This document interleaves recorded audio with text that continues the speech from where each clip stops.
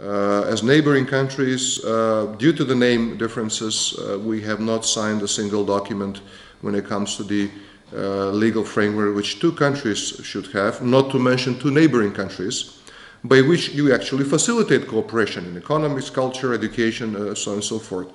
So luckily, of course, Greece is an EU member state and we're an associate member state, so most of the cooperation has been organized, so to say, on those lines. But now we try to really, we're trying to aim for practical and concrete results. But again, I'm saying in the last 2 years we have tried to overcome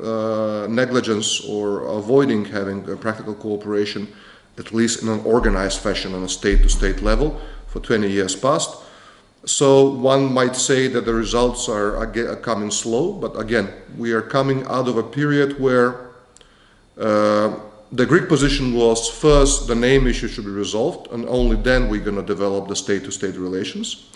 Thankfully, with the current government in Athens, the attitude has shifted, in which the name issue differences are to be tackled politically, but in parallel, we should not lose time when it comes to developing the practical cooperation, which was our position from the outset.